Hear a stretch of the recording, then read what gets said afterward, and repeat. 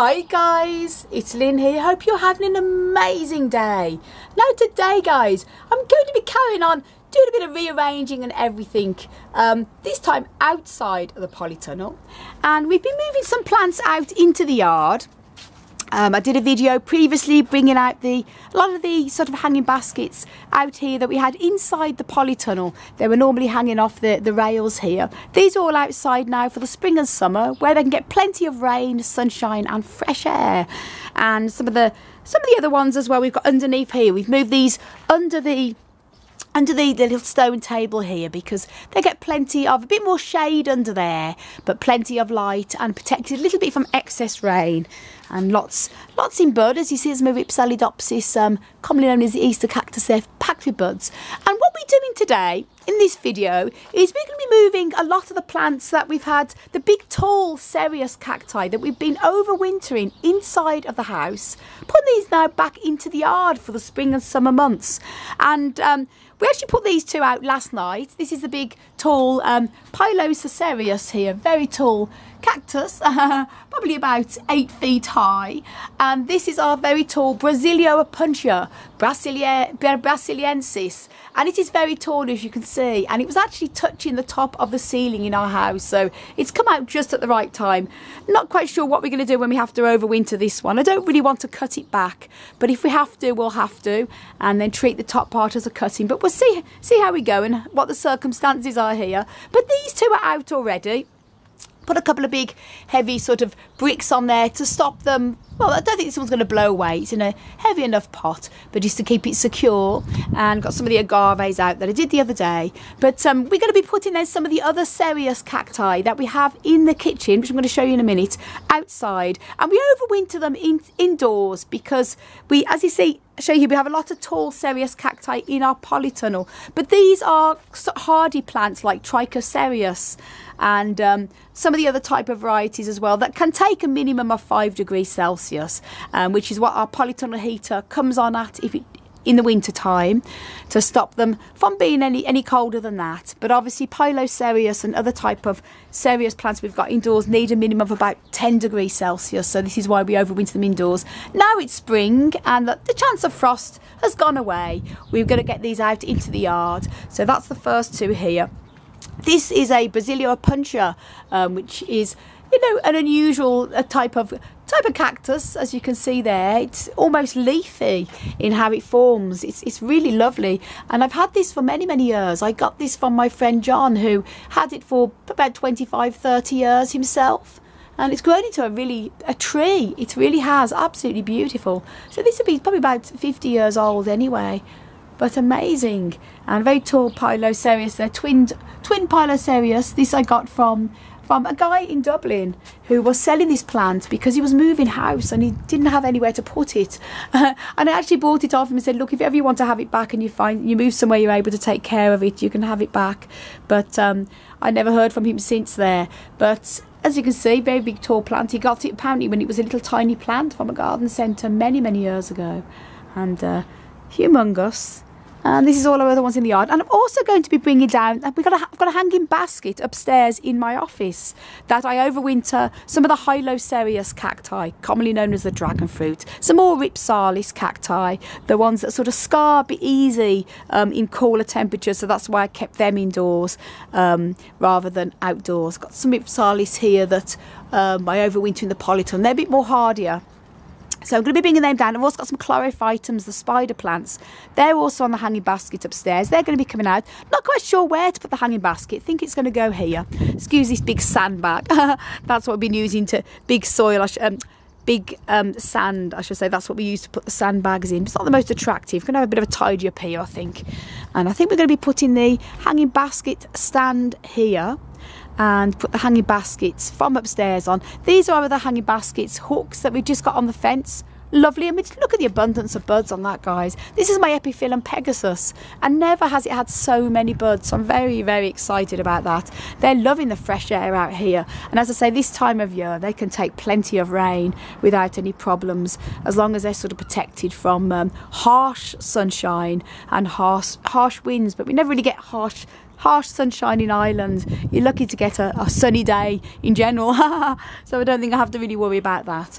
But that's a little bit of an update on everything here. I put the punches out the other day into the yard, and as I say, I'm just sort of bringing things out and just putting them here at the moment, because there's other plants that are going to be coming in and out of the polytunnel over the next week or two, so it's easier just to get everything out so it's got fresh air and sunshine, and then rearrange everything once it's already out. And as I say, these are some of the tall ones. We're going to be put the rest of the tall ones from the kitchen outside, and then the hanging basket stand upstairs is going to be coming down.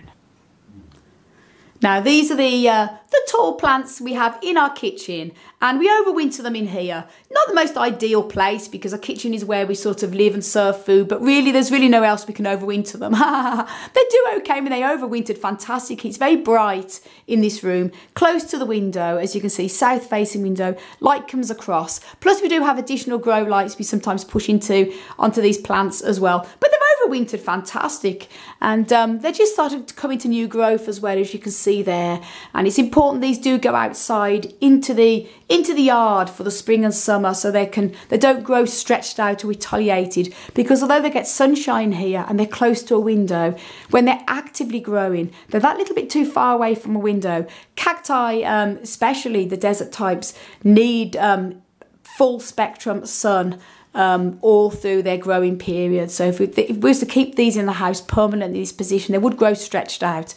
Fine for overwintering them, but no good for when they're actively growing. So this is why we bring them out for the spring and summer. So a few people say, why don't you just leave them there? They look cool in your kitchen. That's because they need to have the bright light to fully grow.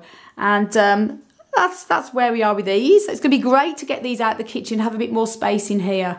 And this is why we overwinter these ones in the kitchen, is because these are mostly Pilocereus, these ones, and they do need a minimum of 10 degrees Celsius in the winter time. So that's why we keep these indoors. These are different ones again, but again, this is a Stenocereus turberi, commonly known as the organ pipe cactus.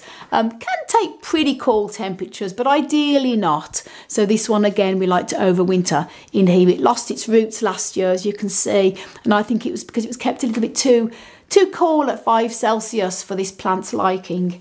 And that's that there. I'm going to show you the hanging basket stand upstairs that we're going to be bringing down. Now this is the hanging basket stand that I have in my office here, office stroke plant room, as you can see. And it's going to be wonderful to get this out, because it is a huge plant stand, and I only have a small little office. It's a small room, and as you can see, it's covered with plants already. So it's going to be great to have some extra space there. And it's a very sturdy plant stand. This is one I got, I think it was Amazon or eBay, I can't remember. But it's brilliant. I mean, we had some very windy days last year in the summer, and this was great. Never even moved, and it's going to be great to bring out. Now this is another more Ripsalis, ones that are not the coldest hardy compared to the other Ripsalis, which is why we kept these indoors this year. This is my Ripsalis paradoxa, commonly known as the mistletoe cactus, because of how it looks, and this tends to mark mark quite badly and drop its stems in cool temperatures, so that's why I kept this indoors. As I say, pretty good there, close to the window. They prefer a bit more shade, especially when it's overwintering, no problem at all. They've done well. Another little Ripsalis here as well. So they're all going to be going out. Hylocereus, these. I've got a few different types. That's one there that I've had for a long time. I bought as seedlings. And this one here. Actually, this one, no, actually, apologies. This was actually what my friend Sharon actually grew herself from seed, from a fruit, and that is doing very well. This is the one that I bought as seedlings. They look very similar, and that's doing very well. And this is one I actually grew myself from seed. As you can see there, that's going to need to be repotted, because not ideal, the pot, the hanging basket it's in there. That's going to need a bigger basket, so I'm going to be doing that probably in the next week or two.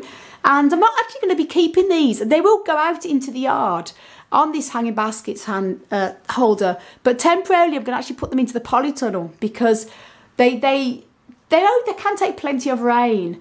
But I did give them a very good water the other day. I put them into the shower, and I really think that they don't need any more rain at this moment. I'd rather them just dry out a little bit. So they're going to be going into the polytunnel on the rack, and then brought out probably in another couple of weeks. And these are all chlorophytums here quite a few different types, and these can take plenty of rain, so no problem there. All these babies are going to be potting up and giving away to friends and also charity shops as well, because they're always a great gift to give to people. And that's it. I just want to show you this, totally off topic to what I'm talking about, but this is my Schlumbergera truncata, very old one, and it is reblooming again at this time of year. Lovely to see. Look at them blooms, guys. Absolutely gorgeous. And it's packed with flower buds. Yes, I'm going to be pollinating these flowers again too, and packed with seed pods, I should say. There, look, all full of seed, that I pollinated these flowers myself. Very exciting.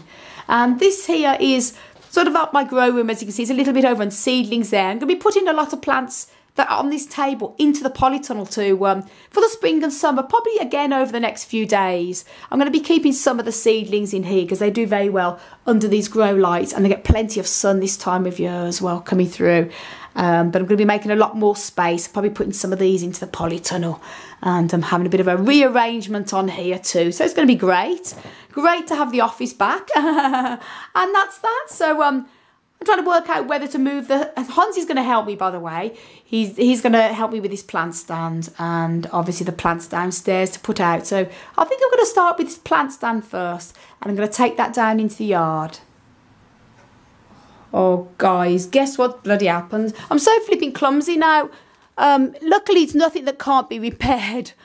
I just got first taking the high-low Cereus out. I'm going to be moving it into the yard, and I dropped it like a clumsy idiot that I am. I haven't even picked it up to have a look at it yet, but I do know that, you know, high-low Cereus is completely propagatable. I'm just a bit annoyed at myself why this has happened. Anyway, I'll show you what it looks like when I've picked it up. Now that's the hanging basket outside. Hansi's brought the hanging basket down and brought all the hanging baskets. Now just temporarily put the high-low Cereus that fell out of its pot. This was actually pretty much okay. Doesn't seem to be. This is the only bit we can actually find that's a little bit loose, that's been damaged. But that can be, what we're going to do is prune this here and then treat this top part as a cutting. It's going to be a lovely healthy cutting actually. It needed a bit of a pruning anyway, so it's no big deal. It doesn't seem to be any real damage. That was already done from last year there. So far so good. I'm going to have to completely repot this plant anyway, because I don't like the soil that it's in particularly, and this hanging basket here isn't really that practical for it. So, you know, it's going to need to be potted anyway, but leaving it here for now, and I'm going to prune that back, and that's pretty much okay with everything else here. That's it so far, and then going to bring the rest of them down. Now guys, that's the plant stand from upstairs, all brought down here, and it looks pretty good, I have to say. And as I say, I'm going to be having another look at this, giving this a bit of a pruning, and pretty much good. Look at that, got all the chlorophytums here. They're looking amazing outside, and as they can definitely take plenty of rain, and also give a little bit of shade to some of the ones underneath as well, which is great. And oh, the little Ripsalis is there, and the Ripsalis paradoxa here, and our other high-low Cereus. And we've got what we've done, moved the chlorophytum onto this hanging basket stand here with all the babies trailing down. And it means that the lovely big Epiphyllum Pegasus has got more room there when it opens its flowers, because against the fence, the flowers on this Pegasus Epiphyllum are huge. They're like saucers, the size of them, and they'll be pressed against the fence, so that's actually better for this plant too. And there you go. Now, as I said at the beginning of this video, my plan was actually to include the hanging basket stand video, and also moving all the Cereus outside into the yard. But because time's getting on a little bit and I don't want this video to go on too long, I'm going to stop this video now. That's the hanging baskets all outside, and I've done a little bit of a yard update on what's happening here. And then what I'm going to do tomorrow, tomorrow's video, I will do the Cereus cacti tomorrow, which are these ones probably going to be staying there, maybe some of them coming out into the yard, but all the ones that I showed you earlier in the kitchen, they're going to be going outside into the yard, probably in that corner there. We take Hansi's bike away and use that there to put the tall ones. But I'm going to finish this video here with just the hanging baskets because I don't want it to be too long. But I have to say, a lovely forest of hanging baskets. These actually look really lovely here. And great hanging basket holder as well, very sturdy, doesn't blow over.